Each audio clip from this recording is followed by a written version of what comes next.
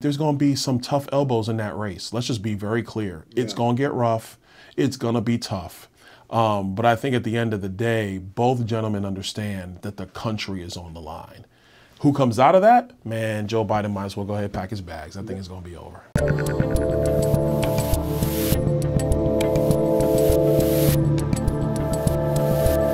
I'm Dave Rubin, and joining me today is a congressman from Florida's 19th district, Congressman Byron Donalds. Welcome to the Rubin Report in the swamp, man, in D.C. How did we have to come all the way down here to do this? Listen, it's work week. You know, we finally get back to work. So, no, Dave, it's great to be with you, man. Thanks for coming up. You're working here in D.C. this week. Everyone's here. Everyone and their brother. They're trying to figure all this stuff out, huh? Leadership, and Trump's now in, and it's messy, man. It's always messy. It's politics. I mean, when is it time? Give me a time when it's clean. Yeah. Okay? That's just not the case. Look, right now this week, everybody's swirling their bubble and trying to figure out who's going to be in what leadership slot. Are the Republicans at 218? I think we got that answer late last night, early this morning with Kevin Kiley out in California. But you know what? We're going to get through this stuff, and then it's going to be back to business. So what are you thinking about all this leadership stuff? We were at the Senate building yesterday. I talked to a couple of Congress people. Everyone's jockeying for position. Tim Scott, Florida, Tim Scott, Senator, is now going to run against McConnell for the Senate. I mean, what do you think's going on here? Man, I think it's good. I think it's healthy. Look, Mitch has been Senate leader for what, 10 years 75 now? years, I think, I don't something know. like that. It's been a long time. He's also 80 years old. You know, I don't really get too caught up in the age stuff. To me, it's, are you have the ability, the energy to do the job? Yeah. And as long as you keep that standard, I'm fine with how old you are, or frankly, how young you are. Yeah. Because I think sometimes up here on Capitol Hill, people are like, oh, well, you just got here, or oh, you're really young.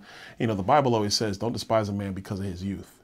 So I think it's really about competence and ability and execution. Yeah. It's good that Mitch is getting challenged. I know that people tend to be like, oh, well, how could you? Well, how could I what? Every Republican, or every Democrat for that matter, that's up here is because your people sent you. Mm-hmm. They chose to elect you. So if we have to go through that process and battle for votes at home and earn the support every time from voters, then we come up here, we think it's all for acclamation. Mm-hmm. I think that's wrong. And that's one of the reasons why leadership, frankly, on both parties has caused issues for the people of America. So I think it's healthy. You must be feeling pretty good about leadership in Florida these days. I mean, obviously, we were together on election night. DeSantis crushes it by 20 points. Rubio wins by 15 points, something like that, like supermajority in the House for Republicans. Yeah. We're doing something right in Florida. Is that the blueprint for the rest of the country right now? It is. I think, to take a step back, people need to understand in Florida a couple things. One, we have term limits in our legislature. So you don't have a situation where you have members who have just been around for a long, long time, and then their own power structure becomes the navigation point of your state. Our legislative, like it is here. Our legislative seats roll over all the time. That's number one. Number two, everybody knows Ron DeSantis. Let's talk Rick Scott for a moment. Yeah. Rick Scott, before he became Governor Rick Scott, challenger to Mitch McConnell, Rick Scott, he was a donor. And he was a businessman, completely upset the apple cart in the Republican Party going back, what, 2010? 2010, 2012 was the time when he came in? I think it was 2010. He completely upset the apple cart. The Republican establishment did not want Rick Scott. He thought that there was a better way. He becomes governor. And so then you have Ron DeSantis. He was not the establishment's choice in Florida. He becomes governor. The disruption. He was basically a Tea Party guy, or the Liberty Caucus. I mean, not even. He was a Freedom Caucus. Yeah, one of the Freedom Caucus founders. Yeah. Tea Party conservative, Tea Party patriot. Now he's governor, and everybody says now he's America's governor. You know, I said that first, by the way. Was that you? That was me. That was me. I'll give you credit. But anyway, but he's the best governor in the country. We all know this. Yeah. That is because in Florida, our political environment is a meritocracy. Mm-hmm. That needs to be translated throughout the United States. Do you think other red state governors have the cojones basically to do it? I mean, he picks the right fights. He's bringing in the right people. I always tell people, from the staff I meet, it's like, these are good people. But other governors, they still want the media to like them. He bans mainstream media from events. Like, he's fighting in a completely different way. I don't know. I always tell people back home, we have a lot of electeds. We don't have a lot of leaders. That's just the truth of the matter. Yeah. Kerry Lake, You know, it's unfortunate she didn't get across the line, but she was in that mold where Yeah. she was just going to be like, this is what we're doing. You either like it or you don't, but it is what needs to happen for the state of Arizona. And I think that Arizona, in my view, is going to suffer because they're not going to have that type of leadership, which is critical in that state. And frankly, in all states. But are other people capable of Ron DeSantis type leadership or Donald Trump type leadership? Yeah. I think so. But you have to have an ability to not be concerned about what the pundit class is going to think.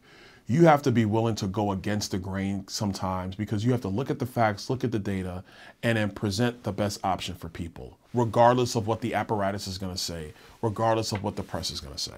So you mentioned Trump. Yeah. Now, you're a Trump guy and you're a DeSantis guy. You know, it seems like everyone's just itching for this fight. Trump's thrown out a couple lines on this thing.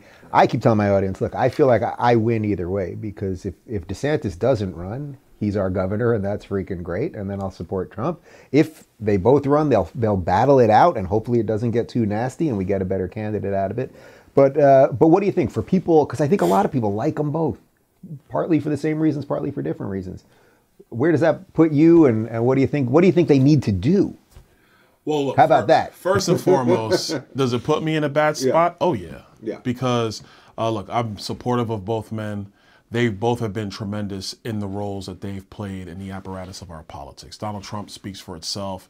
Our country, and frankly, Republicans learned how to stand up and do the right thing because of Donald Trump. Simply would not have happened without him. Absolute truth. Say what you want, but whether it's Mitt Romney, John McCain, God rest his soul, George W. Bush, we had seen the line of, let's just try to do the things that are possible, be leery of the press because they have more ink in their pen than you have words in your mouth and all that kind of other stuff. And Donald Trump broke that mold and said, no, forget all that. Those people don't even know what they're talking about. Do the job and then let the people see the results and they'll reward you. And so he is the catalyst for the new wave of Republican. But if you're going to ask me what I think needs to happen, Donald Trump's speech announcing for the presidency was exactly where he needs to be. Yeah, the tone was right. Pitch perfect, talking about his agenda and talking about his record. Because beyond a shadow of a doubt, he has the very best record of anybody in the United States. Stay in that lane, focus on that. He's the leader in the clubhouse.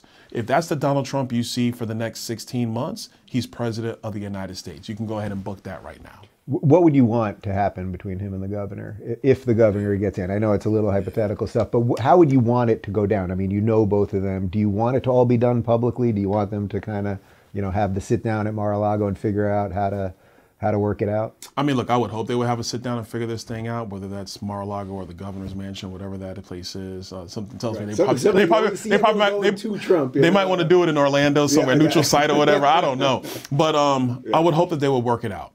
Now, the reality in politics is sometimes that's not what happens. So I'm not going to sit here and tell you what I would hope to see. I'm going to tell you what I think I will see. It's going to be rough. I'm just going to tell you, it's going to be rough. Governor DeSantis has accorded himself very, very well. He's led the state of Florida, biggest win in modern Florida history. Nobody thought we would see election victories like this in Florida. He's the tip of the spear of that. You got to give the man credit for what he has accomplished. Donald Trump is looking at this whole thing like, I'm the one that's shown everybody how to do it. You know, there's an old Jay-Z line, I show you how to do this, son. And that's Donald Trump. And so I think that there's going to be some tough elbows in that race. Let's just be very clear. It's going to get rough. It's going to be tough. But I think at the end of the day, both gentlemen understand that the country is on the line. Who comes out of that? Man, Joe Biden might as well go ahead and pack his bags. I think it's going to be over. Yeah, well, amen to that. And for the record, unless you know something I don't know, we don't even know if DeSantis wants to run. I mean, it's just as simple as that. Like, the guy loves Florida. That's what people keep saying. It's like, is he going to run? He loves this state. Look, I want to piggyback off what you just said. I don't think a decision's been made on this. As much as the pundit class is throwing it out there and they keep asking the questions because it's clickbait and that's what people want to watch and see, I would rather the media actually focus on this FTX debacle because there's some real stuff going on over there that has to be uncovered. But I digress. He has not made a decision. Maybe he's made it in his mind, but nothing's really coming out like signaling this, here we go, here we go, here we go. I think we got to like pump the brakes. Donald Trump has now come out, he's announced. Let Ron DeSantis take the time, whatever that time might be, to decide what he's going to do. And then we're going to have plenty of time for the fireworks. Trust me, it'll be waiting for us. Right. It's very early anyway. Let me ask you something else just about being here in D.C. and being somewhat new in Congress, and that technically you don't look exactly like what a generic congressman looks like. You're black, is that? That's what they tell me. My guys told me right before you walked in. That's what they said. So we were trying to figure it out. I don't know. My mama said it when I came out the womb, so How does it feel to be in this, like when you're doing your thing in Florida and it's just kind of working, and then you come to a place like this where it's all about the jockeying and the media and everything else? Like, do you like being here when you're in DC doing your thing? Sometimes. Like just to be straight with you, man, this place is surreal. Yeah. Like, it's still surreal that I'm here, that I'm doing this. Yeah. I told my colleagues, after this conference chair thing, they were like, man, it didn't work out. How do you feel? And I'm like, are you kidding me? If you look at my life, going up from Brooklyn, New York, all the struggles I've been through, to being in a room doing this, man, I'm playing with house money, man. So that part is the static for me. Yeah. Now, just keeping it real, because this is what I do. The petty backstabbing stuff in D.C., man, I don't like that kind of stuff. Yeah. Like, I'm a man. If you feel a certain way, say it. Yeah. I will respect you if you do. I don't do all the back talk, backstabbing stuff. I don't like that stuff. I'm very diplomatic, and I'm a genuine person. I'm very nice. I respect everybody because I want people to respect me. I'm here about business. I'm here to fight for the country. I'm here to win for the country. But all these little petty games, Dave, I'm not that guy. No. That is not me. I'm still a kid from Brooklyn, New York. I'm a kid from the streets who, has matured through life, built a career, engaged in politics. I just want to let's do business and let's go home. We're not always going to like each other. We're not always going to agree with each other. And that's fine. Yeah. But let's do business. Let's make sure it gets done for the people. All the petty stuff, I'm not a big fan of that. Two guys born in Brooklyn fighting in the free state of Florida. Pretty cool. I got, all right, two more for you and then we'll let you go. So just talk to me real quick about what's going on with the hurricane recovery, because as I told people, you are the congressman you got hit. It is that is your home area right there. What's the latest? It's going to be tough sledding on our beaches. Our beaches were hit really, really hard. That's what's going to take 2 years, in my opinion, to rebuild. Now, I want to caution everybody. Most of Southwest Florida is back up and running. Mm-hmm. Our restaurants are open, our businesses are open, hotels, Airbnbs. I think some of the boat rentals and stuff, you can still probably get your boats and get out to certain places. Some of the places are still going to have to be repaired. But Southwest Florida is open. People are flying in and out right now as we speak. Yep. But our barrier islands, our beaches, they're going to take some time to recover. In Fort Myers Beach specifically, in Sanibel, in Bonita Beach. The beach in Naples, we're gonna redo some stuff, but we'll be back on track. It's gonna be fine. It's just gonna take time and some patience. Now, I think we have the leadership to get that done. Obviously, Governor DeSantis at the head of that has been phenomenal. Yeah. Our local leadership has done a tremendous job.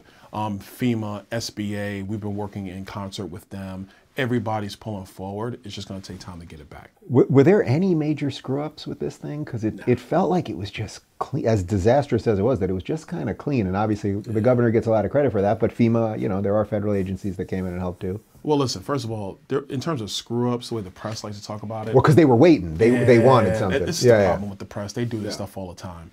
The reality is that storm, and I remember I was at the National Hurricane Center because I was here in D.C. when the storm made landfall. Mm-hmm.